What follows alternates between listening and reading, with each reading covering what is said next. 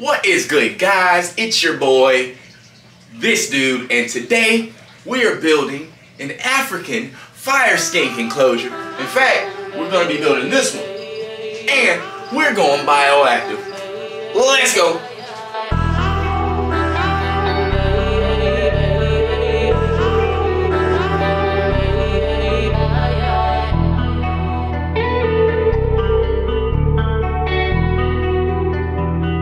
Now, before we go too far, this is where I'm at in the build. I only thought about filming this after I'd already started, but this is where I'm at. I got my mesh down, and I've got my clay pebbles down. I could add more, because I have more.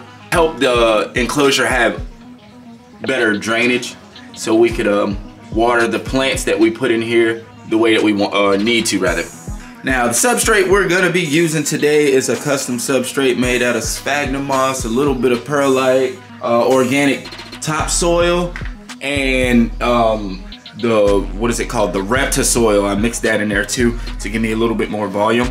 But this one, I have a bin filled with like just the mixture unsanitized, just together. And then this, I have an entire bin of our substrate already sanitized. I baked it at like 275 degrees or something like that to get that ready for us. And if we don't have enough in this bottom bin, then once again, like I said, we have this full. We can go ahead and start baking off more and getting it ready. But yeah, so, and I only do that to make sure that there's nothing inside of the topsoil. I use organic topsoil. I get really big bags from like Home Depot. And although there are like no chemicals in it, it is stored outside and sometimes may have like other things in it, animals and stuff, little insects, things like that. So I just want to make sure that nothing can survive that. For the lighting for the plants, well, lighting in general, we're gonna be using UV bar. We have the UV bar actually in place up here. We're gonna be using this UV bar. We're not gonna be using a basking spot. This is the warm reptile room, and this room gets about 84 degrees during the day. So we are using under tank heat with the probe over on the left side. So we'll use a combination of under tank heat and the UV. And then for the plants, the light we're using for the plants is this one here. It doesn't have, you don't have to really even go this route. I'm only including plants in this enclosure because it's a little upgrade for, this is a breeding pair of fire skinks that I have. It's a little upgrade for them, and I don't know, we wanted to, this is gonna be permanent for them as long as they're together. And we just wanted them to kind of have something cool. So plants aren't really suggested for fire skinks, seeing as how they like to burrow. That's literally all they do. They climb too, but primarily they spend their time burrowed in the soil. So we wouldn't normally like recommend plants, but we're gonna try it out. We'll see how it goes. So I got a light for that. You could use something as strong as that or not as strong as that, I guess. You know what I mean? We have multiple lights. This is like right in the middle for us. So yeah, we'll keep going with this.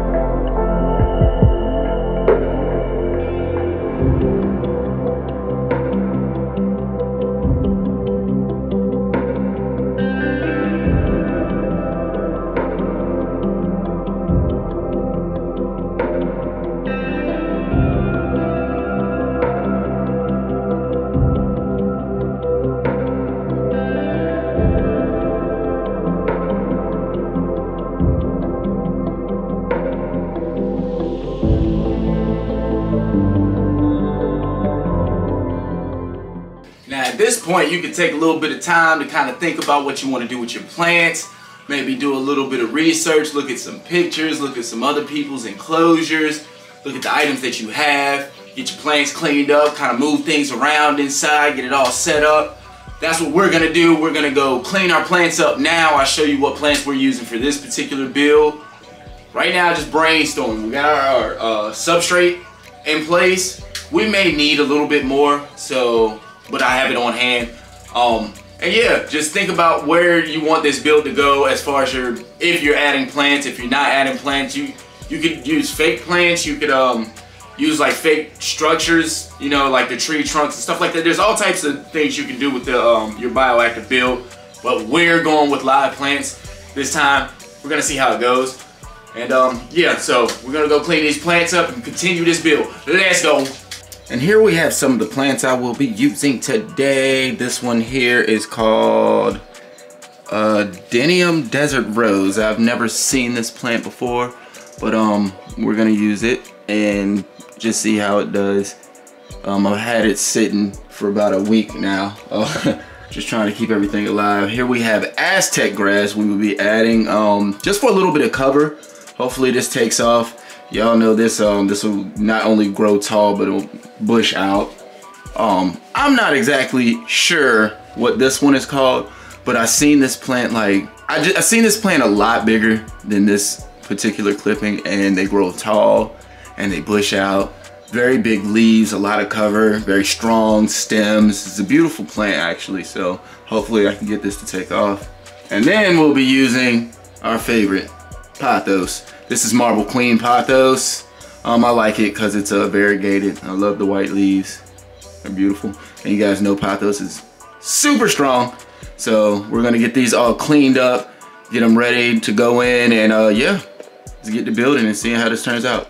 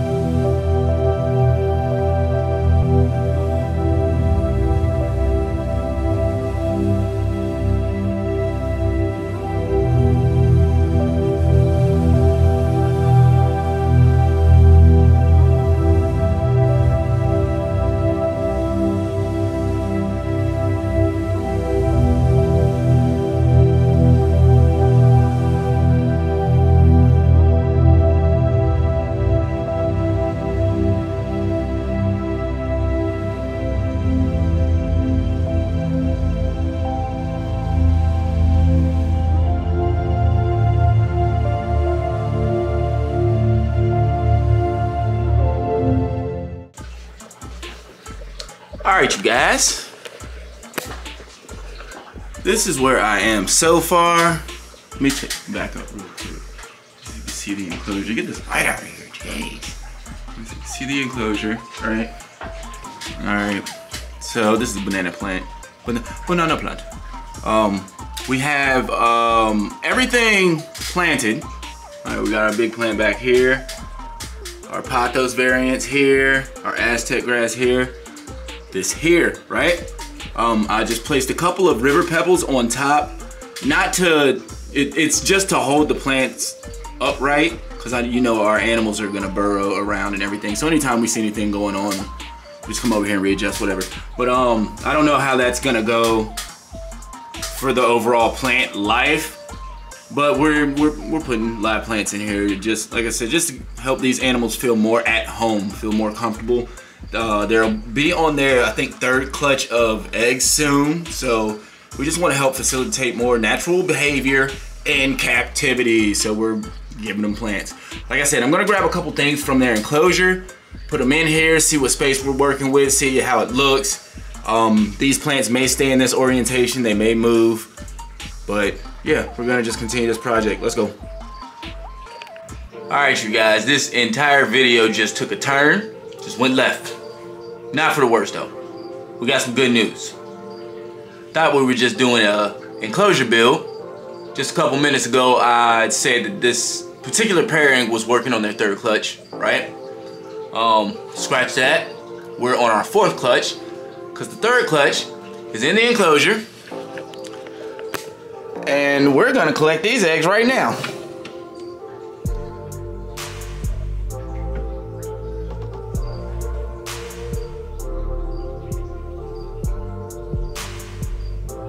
I don't know how many we got. There's a couple of them here now. And like I said, I'm gonna just get in here and do some collecting. And I'll check back in with you guys in a second. All right, so we got 4 eggs from this clutch, and this one, you see this one over here is a little desiccated. I'm gonna go ahead and get these in the incubator now, and yeah, let's move along. After collecting the eggs, like I said, we got 3 that have life in them. I marked them, and we got them in our perlite. And then this one that was desiccated over here, the one that had the dents in it, it doesn't even have life in it, but I still put it in the incubation box. As you see, I gave them a lot of space because this one's probably gonna go bad. We can go ahead and get these in the incubator, go check out our animals and keep this going. Guys, and this is the male and female pair of fire skinks. This is this particular breeding pair that we're building for. I had to get a light on them so you guys can see them. This is the male here. This is the female here. I don't know if you guys can see, but the male's head takes on more of like an arrow shape, more triangular, and the female's head is more streamlined, straight down her body. Both of these animals I've had since before they were even born. They were eggs, and I hatched them separately. We raised them all up for years. This process has taken a couple years, and they started breeding at 2 years almost exactly, and then they were captive bred. Their parents were captive bred, and now they're giving up. They're on their 3rd clutch. They just gave us their 3rd clutch and working on their 4th clutch. Now captive bred, all multiple generations of captive bred African fire skinks. It's beautiful, very healthy animals.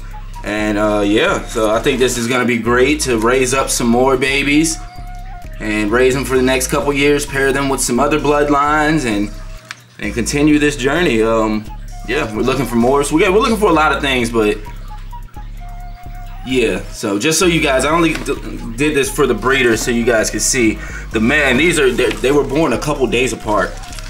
The males are a little bit bigger, and like I said, 2 years, they'll be ready to breed. But the males are a little bit bigger and their heads are shaped more like triangular. And then your females are more streamlined, or like a straight line down their body.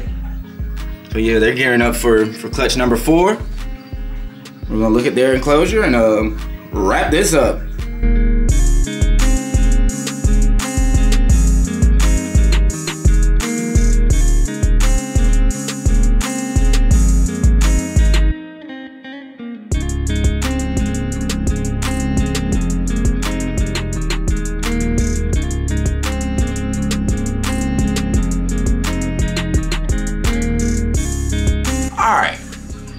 almost done. We got one more step. You know, no bioactive enclosure is complete without your isopods and your springtails. So we're gonna add them and wrap this up. Let's go.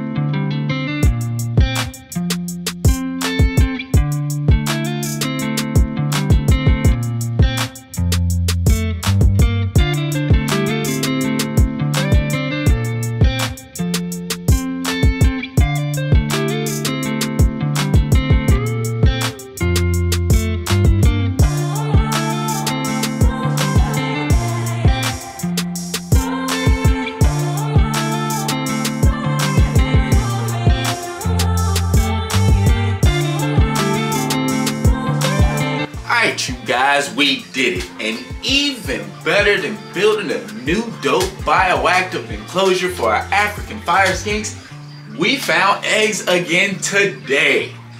Amazing. Working on our third or fourth generation captive bred fire skinks. This is amazing. I just hope they feel the same way I do right now. I hope that they enjoy this new enclosure. They got a bigger footprint. They got 4 feet to work with. A lot of live plants. Now they were doing good in the smaller enclosure, but like I said, they're getting bigger and they're producing. Wanted to give them a little bit more space. And we got many more enclosures to build. We got new animals coming in. We got a lot of things to do. So we're gonna get back to work. We're gonna let these guys settle in. Tune in next time. We're gonna be doing a Kenyan zebra skink build. Anyways, I'm your boy Smith. This is All Things Living. I appreciate you guys showing up. I know you could have been anywhere else on this planet, but you decided to be here. I appreciate you. Anyways, I'm out. Peace.